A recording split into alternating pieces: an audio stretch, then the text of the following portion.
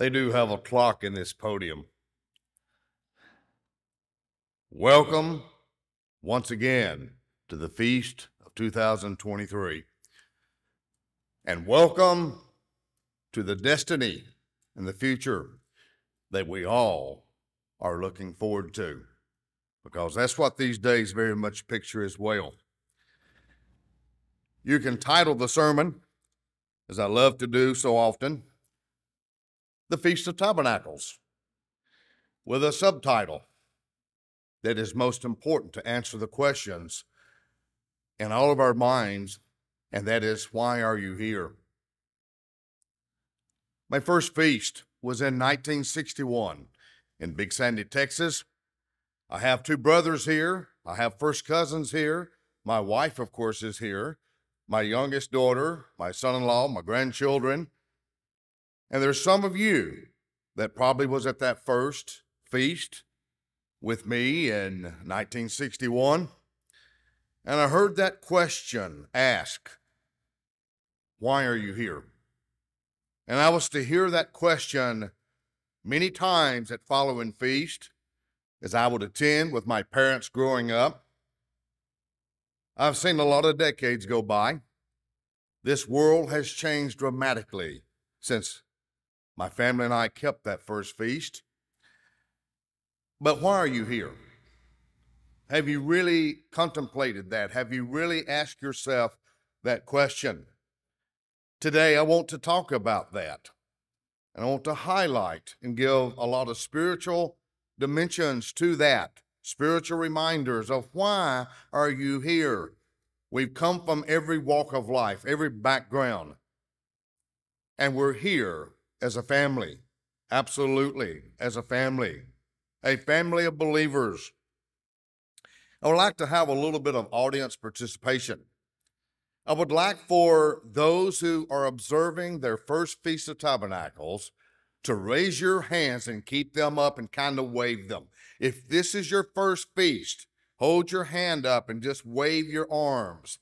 We have a number of you in this feast. It's this Feast of 2023. Thank you. And we welcome you now into the potential family of God. You are now among the very body of believers, and you are here because God called you here to convene with all the rest of us. Now, I might ask all of you who are celebrating at least 10 years of the feast, raise your hands. Those of you who have 10 years, wow. Keep them up. Wave them a little bit. That's a lot of hands. Okay, thank you. Now I'm going to go 25 years. How many of you are observing 25 years? Look at that. Okay. Now we get down to, you know where I'm going. How many of you have observed at least 50 years of feast keeping? Raise your hands. Look at this. Everyone look around. Look at those who have observed 50 years of feast keeping. Thank you. And then I come to that 60-year mark. Raise your hands if you have observed 60 years of the feast or more. Wave your arms. Hold your arms up and wave. I see several out in the crowd. And finally, you can let those hands down. And finally, has anyone observed the feast in this room 70 years? Anyone? Wow. I'm going to call you out. Mary Ann Aust, 72. 72. And Jerry, well, I don't know Mary Ann. Wow. That's good. We are all here. It doesn't matter if you're keeping your first feast or if you've kept 10 or 25 or 50, 60 or 70. We're here for the same reasons, and to be reminded of those reasons why we come here. And those reminders of why we keep the feast are all important as to how we are going to observe the feast for 7 days. Because the 8th day that we call the last great day is a separate festival altogether. I will give you reminder number 1. Reminder number 1, or lesson number 1, why are you here? I want you to turn in your Bibles to Leviticus 23. How many times do we go back to Leviticus 23? And yet God says always to remember. We are a people that God always asks to remember. Leviticus 23, the first reminder of why we are here, and it is the primary reason we are here. It is the primary and most profound reason that we are here. Leviticus 23, verse 1. And the Lord spoke to Moses, saying, Speak to the children of Israel, and say to them, the feast of the Jews. See, I'm keeping you awake. The feast of the Lord, or the eternal, which you shall proclaim to be holy convocations. These are my feast. When we come to understand that these annual holy days and the weekly Sabbath are God's feast. And I love to say that the weekly Sabbath is that first high day, supreme. I use the terminology, the Sabbath weekly is the grand marshal of all the holy days. It leads out the parade of holy days, as I love to say. But we're here today culminating the end of a season, and that is the season of God's festival plan, all the way from Passover that will carry on right down through the 8th day. And here we are keeping the Feast of Tabernacles, a time that pictures, most of all, why you are here is to worship God. That is the primary reason we have been called here, is to convene before God, to conference with God, and to worship Him. Because when you come to understand our relationship between God and Jesus Christ, it is all about worship. And that's why we are here, to be reminded first and foremost that we came here, a commanded assembly, His feast, to worship Him. And these annual days are those that we are to keep.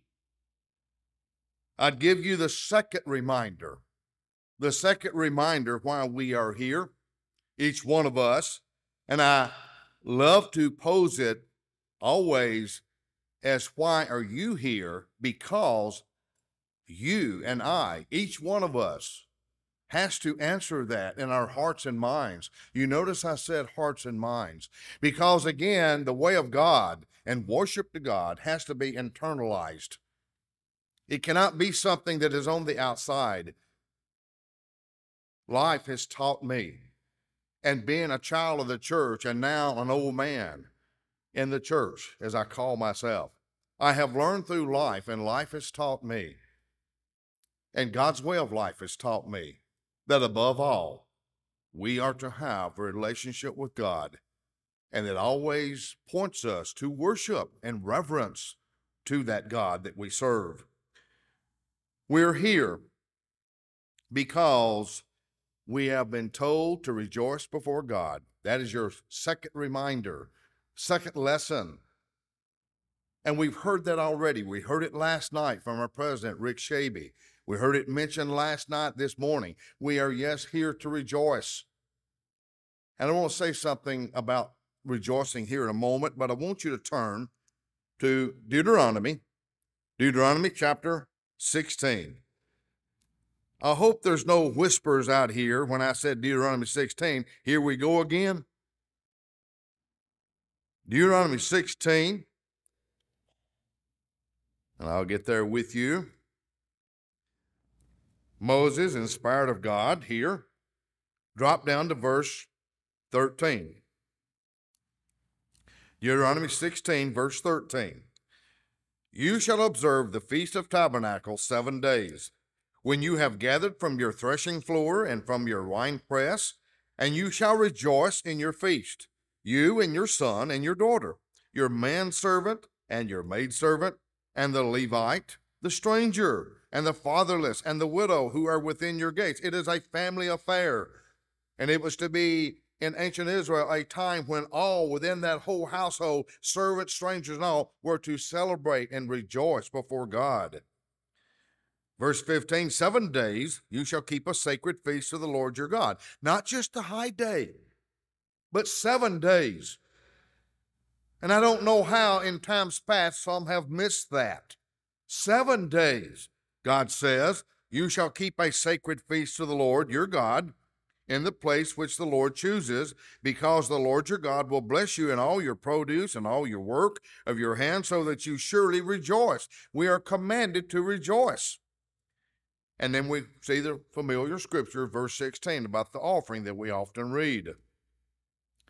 When you think about that word rejoicing, yes, we've come here to rejoice, and we rejoice now in the flesh. Our rejoicing now is as physical, finite human beings living out fleshly lives with a vision.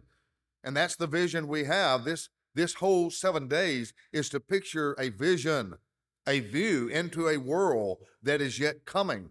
This world is not ours. This world is Satan the devil's at this time. And I think we all now more than ever can see that.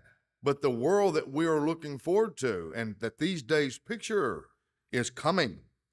But we come here to rejoice before God, and we're told to do that. I don't know, way back in my memory, so many feasts ago, we had a message, and those of us, many of you in this room will remember this little cliche used by one of our ministers way back in the day. You can't be a grump at the Feast of Tabernacles. Some of you in this room, and as I saw many hands go up of 25 years and 50 years, some of you will remember that. And the minister made that comment in a sermon long, long ago. You can't be a grump at the Feast of Tabernacles. And it caught on like wildfire. And that became kind of a catchphrase, even the years following. If you heard someone grumble a little bit, you'd say, remember, you cannot be a grump at the Feast of Tabernacles. We've come here to rejoice. And that's surely why we have. I love this season. Most of you know this is college football season, right? And I don't need to poll any of you as to your favorite team.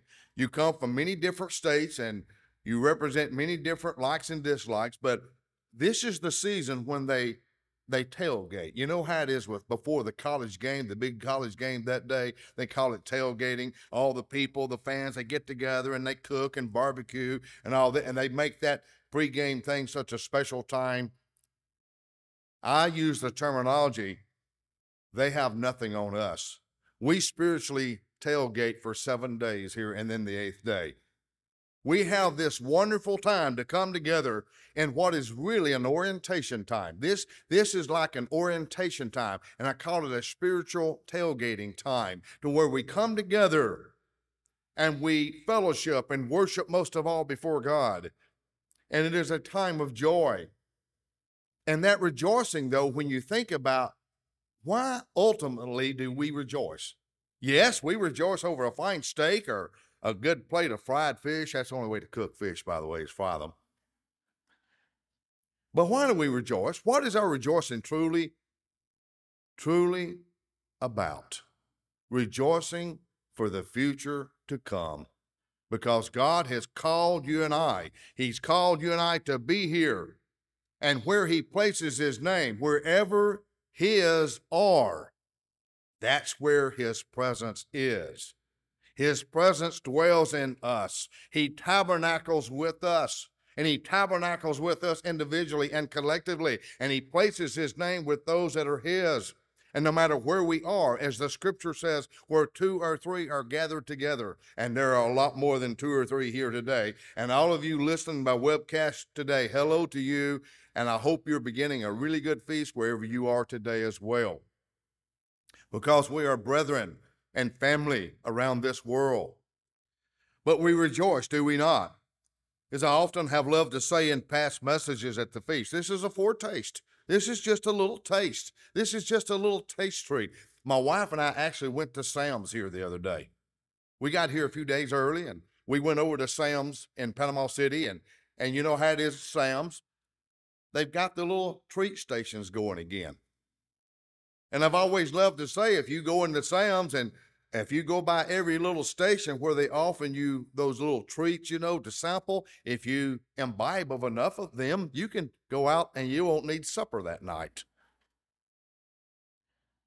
But we come here and we get this little bit of a taste.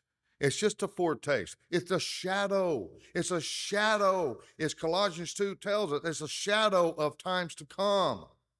We have not yet experienced the real reality of his kingdom, but it's coming. It's coming. And as a side frame at this point, I would say to all of us as God's people, more than ever, 2023 and beyond, more than ever, we need to pray thy kingdom come. More than ever, we need to be praying that above all things, thy kingdom come. As Mr. Shaby talked in the opening message last night, to bring peace, to send his son, Jesus Christ, to send peace to this earth. So we rejoice most of all in that calling that we have, that we are privileged.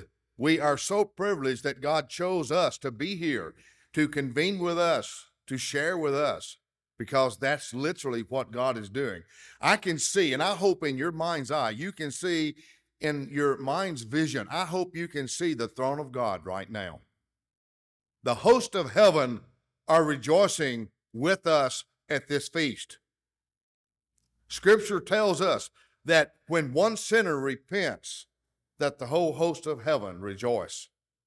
Well, how pleased is the Father and Jesus Christ to see us, not only here in Panama City Beach, but all across this world, where people are keeping the Feast of Tabernacles and will keep the 8th day, and the host of heaven are rejoicing with the Father and Jesus Christ. And so those are reasons we rejoice, not just over the physical things we will do here. That's just kind of a side point to it all. That's just kind of off to the side. Our greatest rejoicing has to be in the fact that he called you, and he imparted to your mind by his Holy Spirit and by his presence gave you a part of who he is, his very nature, and then set before you that proper path, that proper way of life that we each are hopefully trying to live. And that's another reason in my mind why we are here to rejoice. Spiritual reminder number 3. You can, if you take notes, call it lesson, but spiritual reminder number 3, we're here to be very much reminded that we are temporal creatures in this life. We are here today and so quickly can be gone tomorrow. There are those who were here last year that are not with us here this year. And that such is the way of human flesh. There is an attrition that takes place, as we all know, as we age. And as I look at you, this audience here today in Panama City Beach, I see a lot of elderly people. I myself now am elderly, and so there's this attrition, this life and death. And we don't many times like to think about our own mortality. But the older we get, those of us who are 70 now and pushing past, we understand that life is that way. And we have to start beginning to face the reality that this life is so temporal. I'm often reminded of James chapter 4, verse 4. James chapter 4, verse 4. That where he refers to life as a vapor, here today and gone tomorrow. This is not our home. These are temporary homes that we live in. And when I say temporary homes, I'm talking about these physical tabernacles that we live in. Our physical abode, our physical bodies, they do not have a lifetime warranty, as we all know. They have a very limited warranty. And so we're here reminded that we are just here on this earth as temporary sojourners, as pilgrims, and we're looking for something beyond. Let's go back to Leviticus 23. You may already still be there. Leviticus 23. Look in verse 39. Verse 39, Leviticus 23. Also on the 15th day of the 7th month, when you have gathered in the fruit of the land, you shall keep the feast of the Lord. We see this again, the feast of the eternal. You shall keep the feast of the Lord for 7 days. On the first day there shall be a Sabbath rest, and on the 8th day a Sabbath rest. Verse 40, And you shall take for yourselves on the first day the fruit of beautiful trees, branches of palm trees, the boughs of leafy trees, and the willows of the brook, and you shall rejoice. We see that again. Rejoice before the Lord your God for 7 days. And verse 41, you shall keep it as a feast to the Lord for 7 days in the year. It shall be a statute forever in your generations, and you shall celebrate it in the 7th month. And then we see, starting in verse 42, another distinction that's given. You shall dwell in booths for 7 days, and all who are native Israelites shall dwell in booths. That is temporary dwellings. That your generations, notice this, that your generations, plural, may know that I made the children of Israel dwell in booths when I brought them out of the land of Egypt. I am the Lord your God. And so Moses declared to the children of Israel, again, the feast of the Lord. We see here where ancient Israel was reminded by God through Moses that I brought you out of Egypt, and as you sojourned into the wilderness, and you learned to live in that temporary booth because you had not yet entered into the promised land. We are on that, in that sense of saying we're on this side of Jordan. We have not yet crossed into that promised land, which is the kingdom of God. And we realize that a whole part and essence of this feast, and a reminder also that goes with keeping this feast, is that we are now temporary. We are living in temporary lives. Booths, that is temporary lives as in the flesh. They last 70, 80, 90 years, and that's it. And so this feast tells us that we are learning that lesson. Go to Hebrews chapter 11. Hebrews chapter 11. And if any of you speakers have some of these scriptures later in the feast as you give your messages, no problem. Because you will highlight some things as you give, these same scriptures at times. But in Hebrews 11, as we look at something here, and how familiar we should be with verse 13 through 16, we find here in verse 13 of Hebrews 11, after it is spoken of many of these saints that have long been dead, these all died in faith, not having received the promises, but having seen them afar off, were assured of them, embraced them, and confessed that they were strangers and pilgrims on earth. Do we really, brethren, sense that? Do we really profoundly realize that our lives now are being lived in a temporary fashion because if time were to go on, and that's another subject I won't get into, but if the time were to go on and on, most of us in this room would be gone, and we will lie in our graves waiting for the resurrection and the 7th trumpet to sound, just like many of the saints who are now, in that sense, behind us, who are lying in the graves waiting for the 7th trumpet to sound to join us one day. And I will say something about that in a little bit. Back to verse 14. For those who say such things declare plainly that they seek a homeland, and truly if they had called to mind that country from which they had come out, they would have had opportunity to return, but now they have a better, that is a heavenly country, and therefore God is not ashamed to be called their God, for he has prepared a city for them. And ultimately, brethren, New Jerusalem is our home ultimately. And that's all found in Revelation chapter 21 and 22. The saints of God, the first fruits, the bride of Christ, ultimately will live and share in New Jerusalem with the Father in Jesus Christ. That is the ultimate home that we will one day have. But this present time, we're having to learn to live in these physical tabernacles. And simply, can we say it very simply that a child could understand? We're trying to survive, are we not? We get struck with disease and viruses and sickness.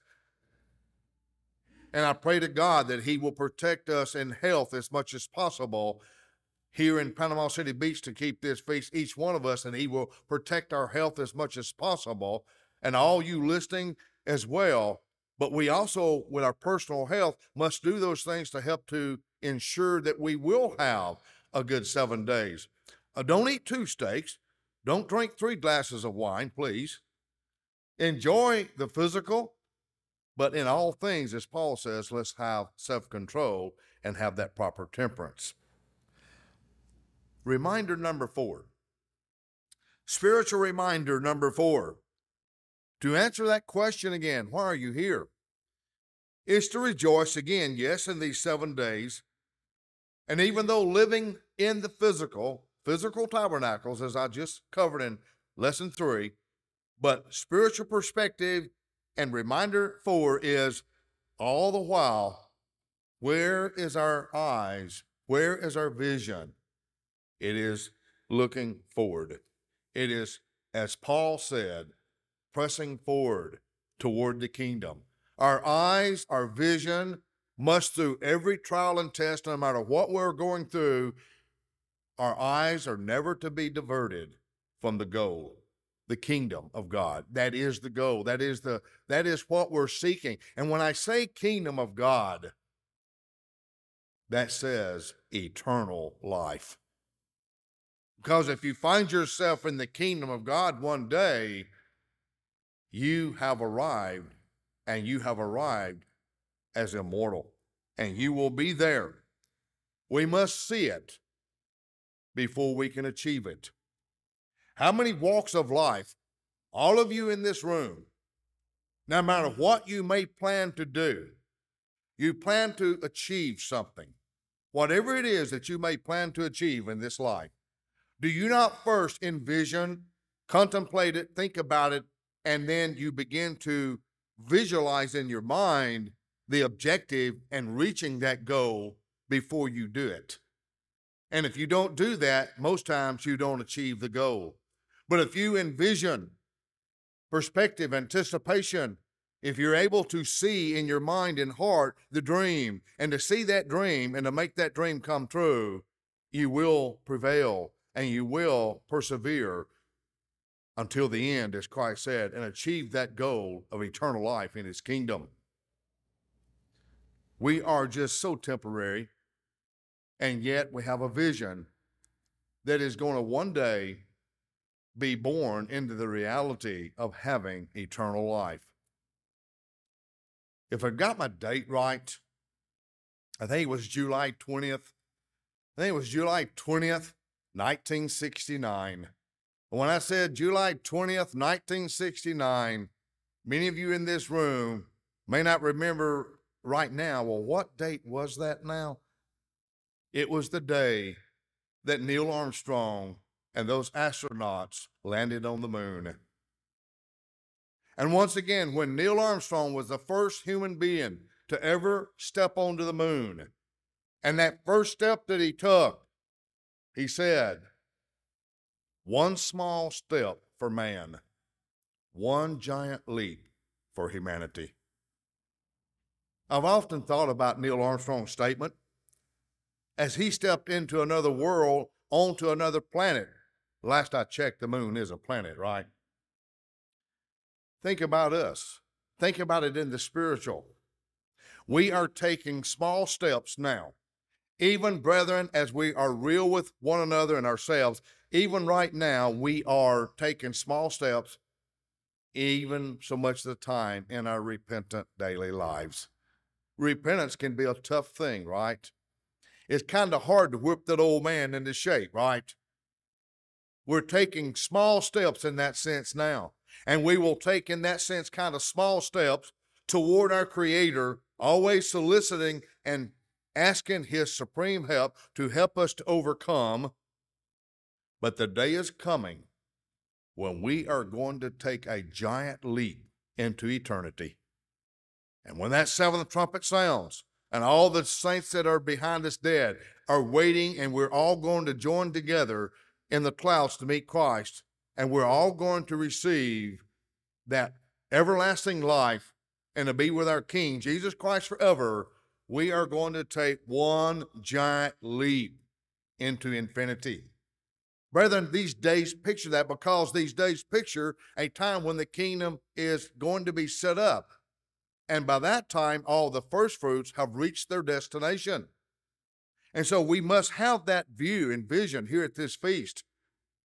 that no matter what this physical life throws at us, we are going to be there and nothing will deter us. There are some scriptures in the Bible that I want to at this time read. If you'll turn to Revelation. Revelation chapter 7. Revelation chapter 7. How many times I've gone to these verses, because these verses picture a time coming of not only you and I, but all the saints from the ages. Revelation chapter 7, the Apostle John writing under inspiration of Jesus Christ. Because Jesus Christ would tell John, just as Jeremiah would tell Baruch. When Jeremiah was going to speak, he'd tell Baruch, his trusted scribe, write it down, Baruch. Jesus Christ said to John, write it down. This is my revelation, John, write it down. And we see this time coming, starting in verse 9 of Revelation 7. After these things I looked, and behold, a great multitude, which no one could number, of all the nations, tribes, peoples, and tongues, standing before the throne and before the Lamb, clothed with white robes, with palm branches in their hands. And the palm branches stands for victory. In verse 10, and crying out with a loud voice, saying, salvation belongs to our God who sits on the throne and to the Lamb. What do you see here, brethren? You see worship. You see a worship scene. Verse 11, and all the angels stood around the throne, and the elders and the four living creatures, and fell on their faces before the throne and worshiped God. There you have it. The most supreme reason we're here is to worship God. And the supreme reason throughout the universe ahead, and it will always be, that all the universe forevermore will always give praise and glory to God and the Lamb of God, Jesus Christ, that sits on that throne beside him. Verse 12, and they're singing, amen, blessed and glory and wisdom and thanksgiving and honor and power and might be to our God forever and ever, amen. And then verse 13, one of those elders, that's one of those 24 elders that's mentioned, one of those elders answered, who are around the throne of God, saying to me, who are these arrayed in white robes, and where do they come from? And I said to him, sir, you know. And so he said to me, these are the ones who came out of the great tribulation and washed their robes and made them white in the blood of the Lamb. And therefore they are before the throne of God and serve him day and night in his temple. And he who sits on the throne will dwell among them. They shall neither hunger any more, nor thirst any more. The sun shall not strike them, nor any heat. For the Lamb who is in the midst of the throne will shepherd them and lead them to the living fountains of water. And God will wipe away every tear from their eyes. Brethren, that will be the saints from all ages who have persevered and endured to the end, who have kept the faith. And they will be there together as one eternal family. And they will forevermore be with Jesus Christ because they will be his bride. Something was mentioned about the wedding supper earlier. That wedding supper will happen. We can't even imagine how it's going to be. But we read here about the rejoicing. And for the first fruits, all who are the first fruits from every age of time will share in this time together. No more tears, no more sorrow. And then we will be turning around, as I will soon talk about, and begin to help others find that same way of life that we have lived. And that's the fifth spiritual reminder, of why you are here to keep this Feast of Tabernacles is simply and yet profoundly, we are now preparing. We now are preparing for that world to come. We are preparing, and God is now preparing us. He is preparing us as spiritual vessels. We are those spiritual vessels at this age. And God has prepared those spiritual vessels from every age of time, those again who are the first fruits. And we all together have been and are being prepared to help Jesus Christ begin to build that next world when he comes, that this feast pictures 1,000 years of a sabbatical rest. The weekly Sabbath, or I should say the millennium, the seventh day pictured of 1,000 years, is a type of the weekly Sabbath. We rest each weekly seventh day called the Sabbath. We rest on that day. And this is a type rest during the millennium where for 1,000 years, Jesus Christ will begin to set up and reign and begin to establish peace and harmony and a rest for humanity. By the time we get to the millennium and all the Holocaust that is going to have happened from the 3.5-year period of time, the world is going to desperately need the rest that Jesus Christ provides.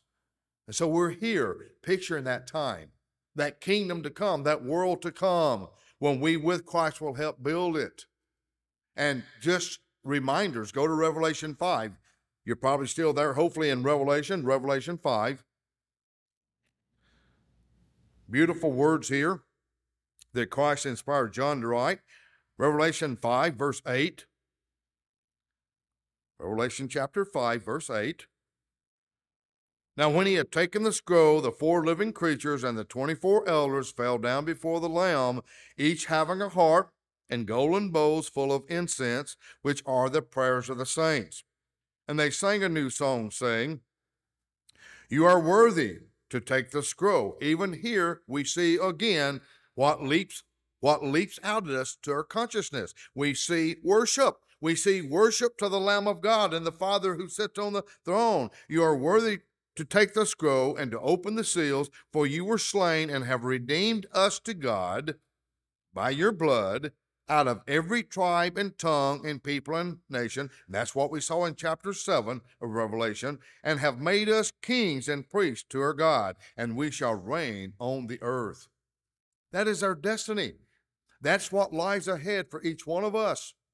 We have this beautiful destiny. That's why I said, as I introduced the message earlier, I said, welcome to your future destiny, because that is our destiny. We're going to be there with Jesus Christ, and we're going to reign and rule with Jesus Christ. Revelation chapter 20, verse 4. Revelation chapter 20, verse 4. A remarkable prophecy for us, the saints of God, the family of God, the first fruits. Revelation 20, verse 4. And I saw thrones, and they sat on them.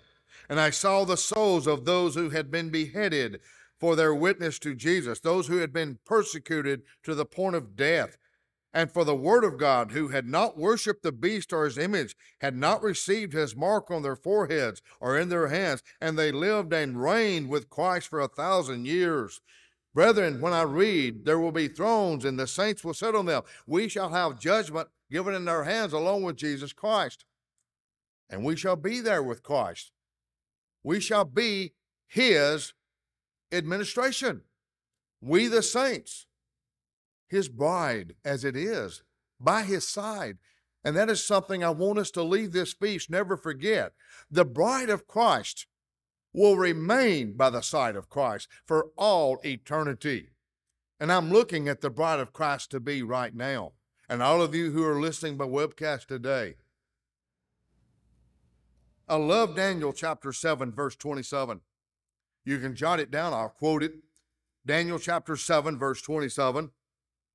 Then the kingdom and dominion and the greatness of the kingdoms under the whole heaven shall be given to the people, the saints of the Most High. His kingdom is an everlasting kingdom, and all dominions shall serve and obey him. It shall be given to the people, the saints of God.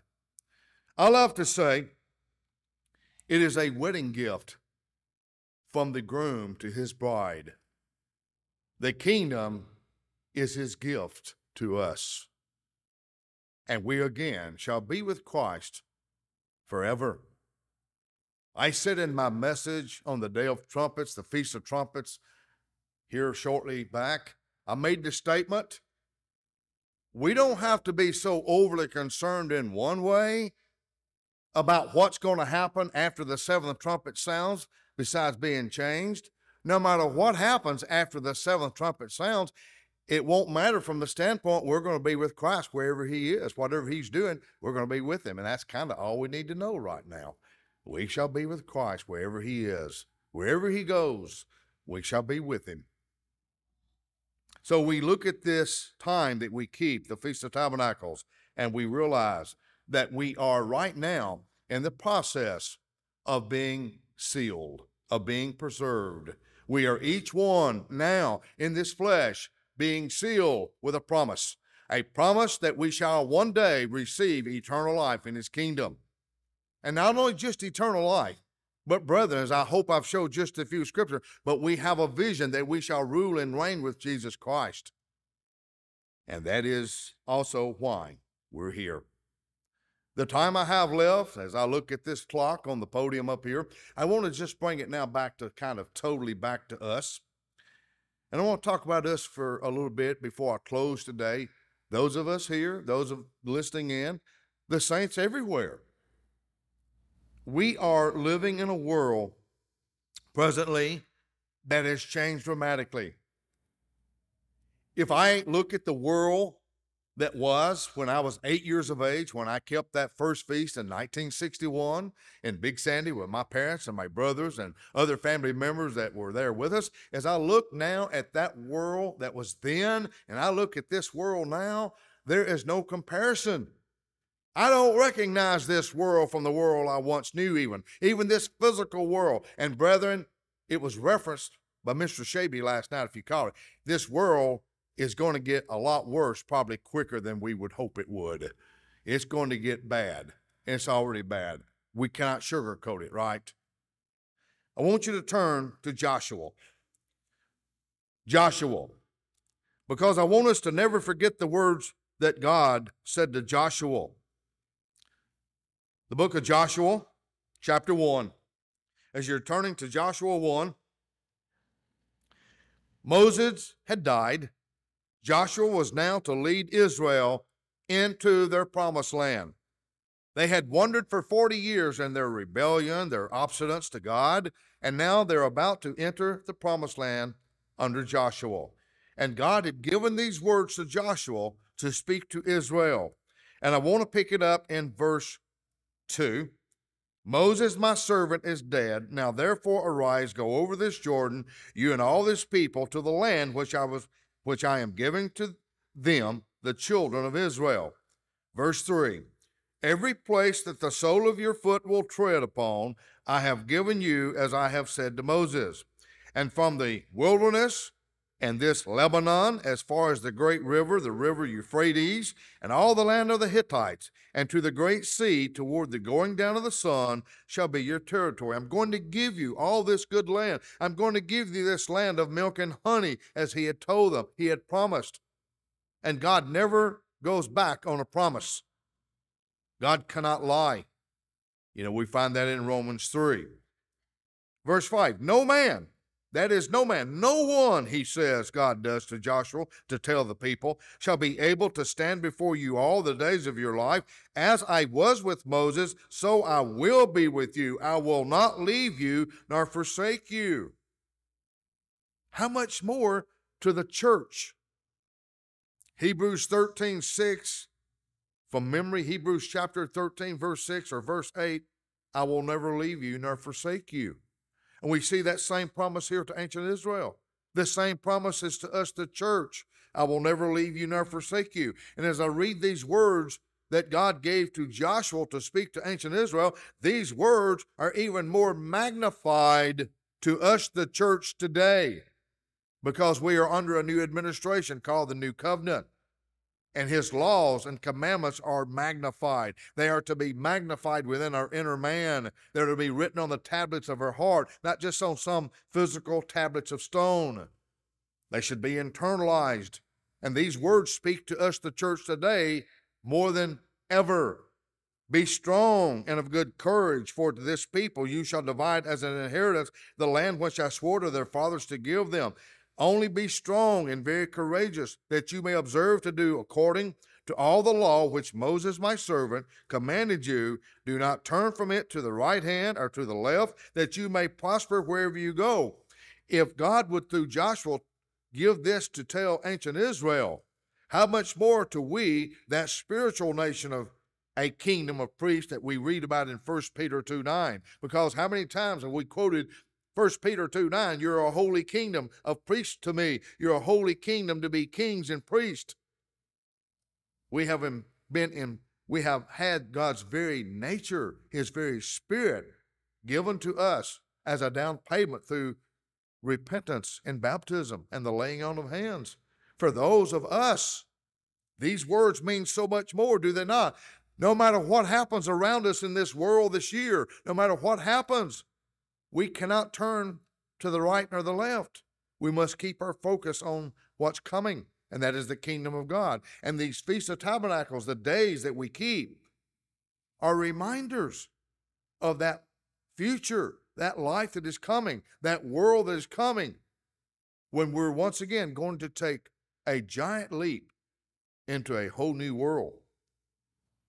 Verse 8, this book of the law shall not depart from your mouth, but you shall meditate in it day and night, that you may observe to do according to all that is written in it, for then you will make your way prosperous, and then you will have good success. And it doesn't say that we get to cherry pick what we want to do and what we don't want to do. That's what's wrong with mainstream religion.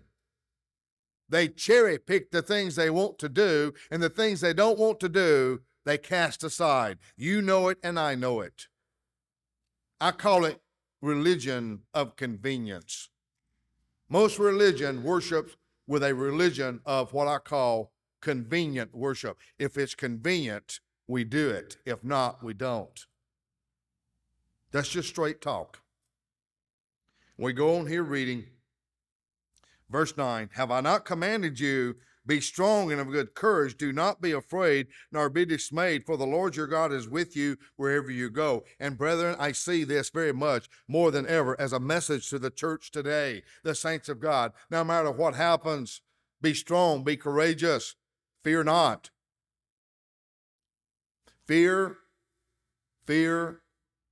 can rob us of our faith. We went through a crisis, did we not, with that sinister virus called COVID. We were tested.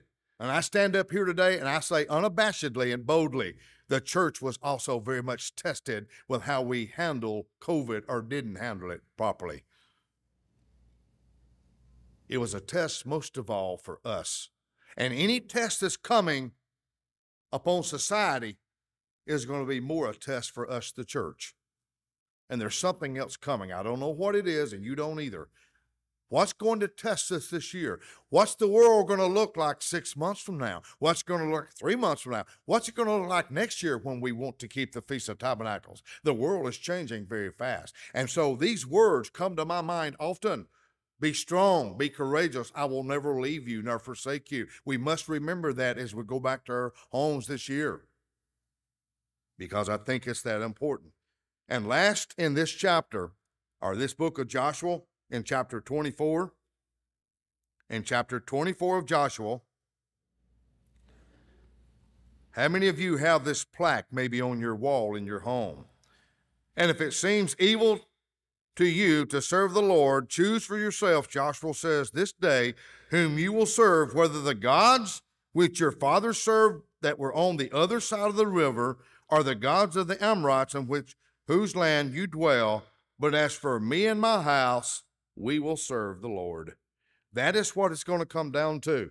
It's going to come down to we're either going to serve the gods of this world, little g, or we're going to serve the God of heaven.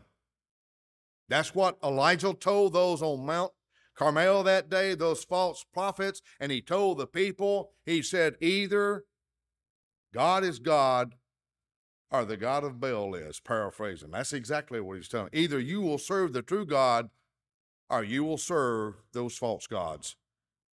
We cannot serve God in mammon. So when I read Joshua's words that God gave to him to speak to ancient Israel, those words should be marching orders to us, the church, today. Be strong.